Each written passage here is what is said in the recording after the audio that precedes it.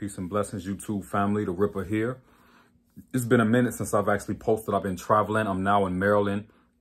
As many of my followers know, I was in Miami for a while promoting my business, my ebook, and things of that nature. But I end up coming to Maryland to train one of my fraternity brothers of Omega Psi Phi. He was going through some health issues, parasites in his body, just unhealthy lifestyle. So I flew out here to train with him, and I ended up staying because this was a beautiful market.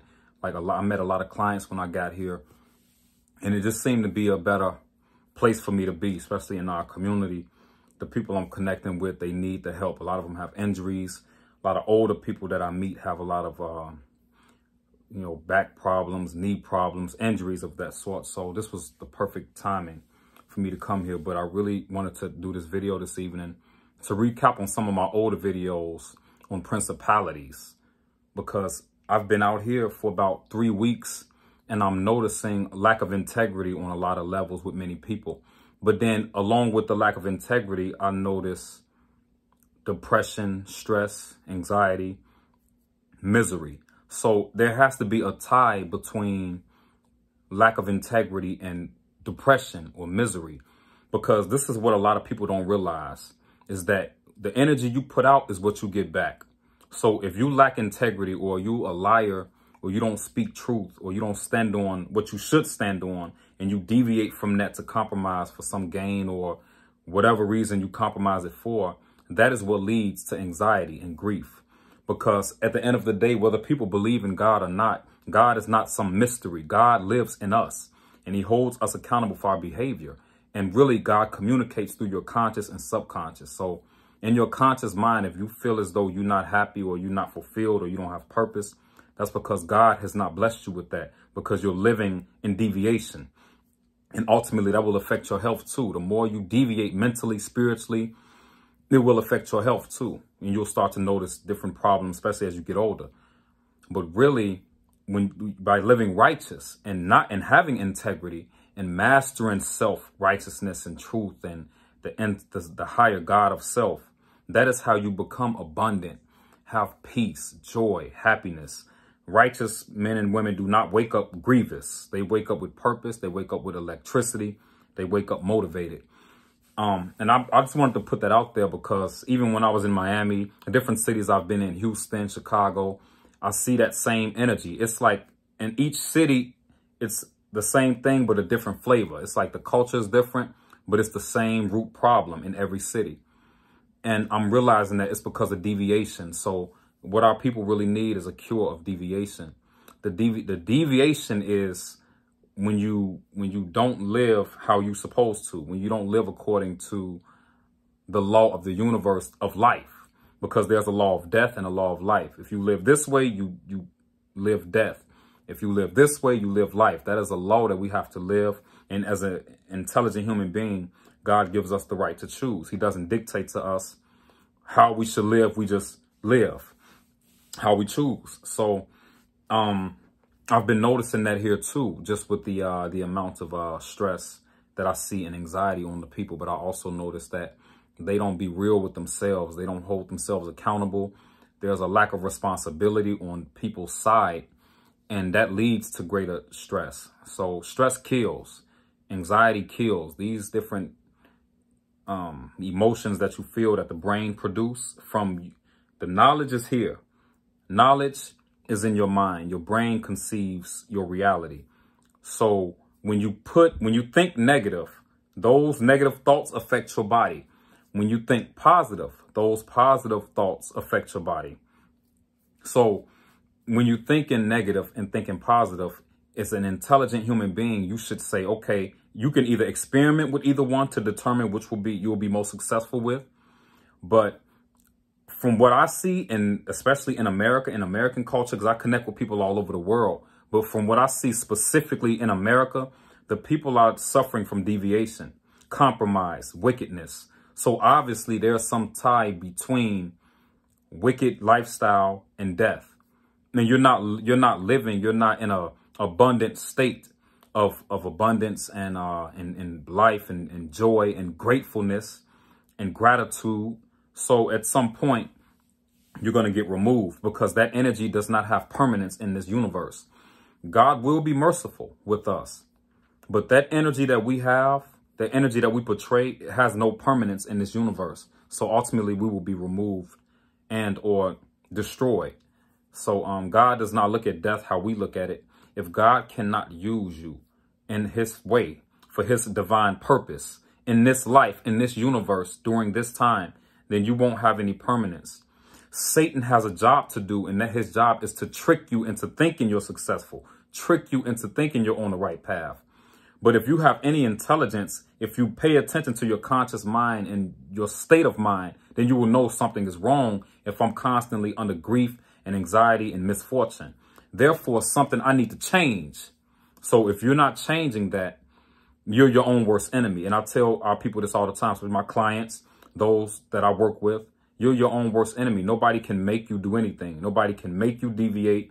Nobody can make you put the wrong things in your body, the wrong foods, the wrong liquids. You choose that. But your choice is based on your level of knowledge. So what we need is knowledge. We need knowledge to resurrect and reform our people because we have the wrong perception. These ideologies that we have to get rid of. And each individual person I would like to talk to just to see what their ideology is and where they are in life. Because if your ideology is not granting you greater success and abundance and peace, then you need to throw that ideology away. And much of what we've been taught traditionally, we need to throw away anyway. And now the truth is coming out. That's what you see. The truth is coming out and it's crushing people. People are breaking under the pressures of truth. But truth is supposed to empower you. It's not supposed to break you. Truth is supposed to give you life, not kill you. So if truth is killing you, then you are one of a devil or a wicked person because you live a lie and you promote lies and wickedness. So that's a sad state. You are a miserable human being to live that way. And a mature, spiritually mature adult lives righteous, lives upright. When they speak, they mean what they say, they follow up and they do what they say. So if you're not living like that, then you need to look at yourself and look closely because we don't have a lot of time. And as you can see, people are being laid down left and right. A lot of death going on out here, a lot of misfortunes. And it's the chastisement of God. That's what the time we're living in. If you're familiar with prophecy, any of you who are familiar with prophecy, regardless of your religion, prophecy is not religious. Prophecy is scientific. That is a time frame of the universe it's in elevation or evolution. So the time of prophecy that we're in right now is that the wicked will be chastised. Anyone who puts out negative energy, anyone who does not live according to those righteous principles that the prophets foretold that would save you and protect you and keep you safeguarded from death, then you're under chastisement and misfortune, and you'll continue to experience loss. So I want to continue to connect with our people and speak on a level of understanding and not speak judgmental or speak out of a sense that I don't see any hope in our community or our people in general. But at the end of the day, we have to be accountable. We got to take responsibility. And until we begin that path of responsibility and accountability, we won't be successful.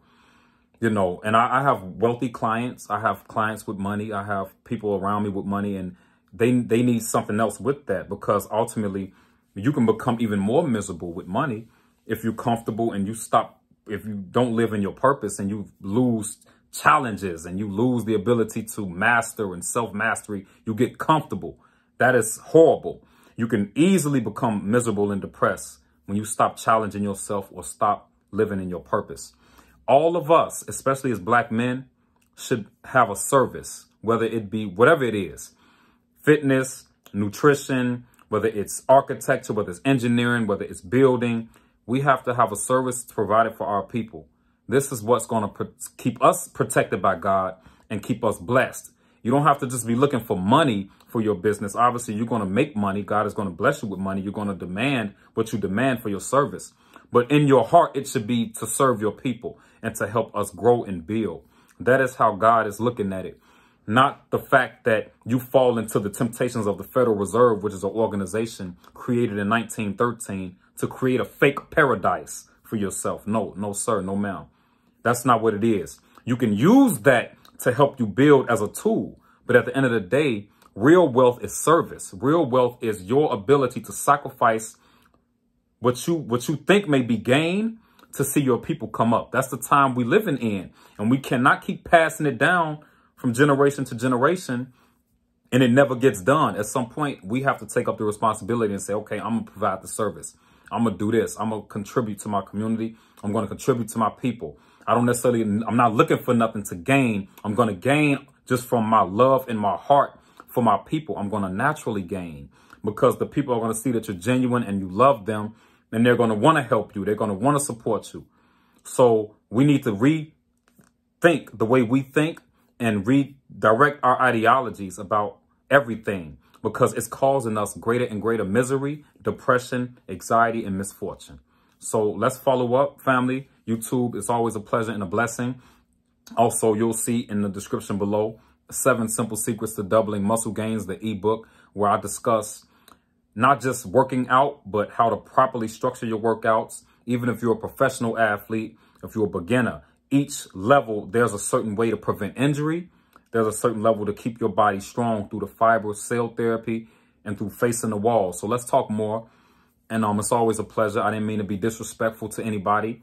I'm very passionate because I love our people. I love our community. I want to see us rise. I'm in the God class. I'm amongst the God class of our community, in a sense that I'm willing to sacrifice pleasure. I'm willing to sacrifice deviation. I'm willing to give up all. I don't want no parts of that, because I see how the people are affected by that. It's killing them. So I want to live. I want life. I want abundance. I want peace. I want to wake up with joy, happiness. I want to wake up with purpose every day, not under misery and constant chastisement. That's no way to live. You know, life is about living and evolving and growing in a positive way, you know, and continue to put positive energy out there, regardless of what trials God may be putting us through. Always stay positive, even when you're going through your trials, because that's what's going to determine your outcome as well. So stay strong, YouTube family. Peace and blessings.